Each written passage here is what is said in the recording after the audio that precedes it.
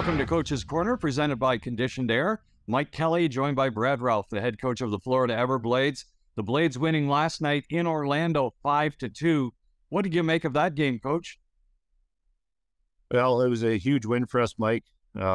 As most of you know, we're battling a lot of injuries right now, a couple significant call-ups, and anytime you go on the road, it's a challenge. Orlando came out well; they scored the first goal, but to our group's credit, we responded. We scored 3 goals real quickly to set us up for the rest of the game. We got into a little bit of penalty trouble, but the penalty kill held firm for us. And, Cam Johnson had another huge outing. Yeah, Johnson, the all-star goaltender for the Everblades, with a season-high 41 saves last night, and he was fantastic. Yeah, he was. Brody Clays, our backup goalie, went down with an injury in the morning, so we were scrambling, and, we found an emergency backup, but obviously Cam knew that the weight of the game was going to be on his shoulders, and he came through with a big performance. Yeah, like you said, might have been his best performance of the year. I thought Orlando heavily outshot us and outchanced us, but we got some timely goals and some timely goaltending.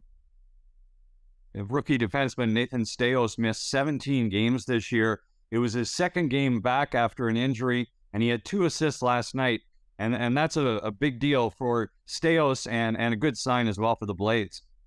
Yeah, really good. I thought while Nate was injured, he worked hard on himself, both mentally and physically. He came back in a really good spot.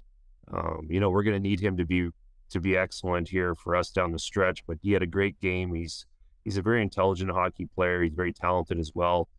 So he's finding his way. Going head-to-head against Orlando again here tonight, how do you deal with going back-to-back in a series like this, and how do you approach it? Yeah, it's challenging. Obviously, they're going to be, Kyle Neuber is getting suspended from last night. There was a hit that the league didn't like.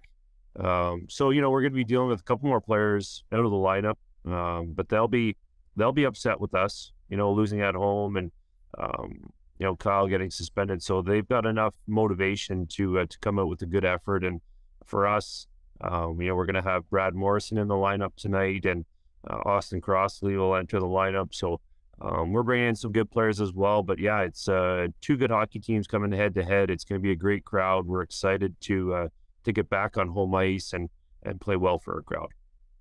Thanks for joining us, Coach. Thanks, Mike. You're welcome. That's the head coach of the Florida Everblades, Brad Ralph. And the opening faceoff straight ahead, the Solar Bears and the Everblades here at Hertz Arena.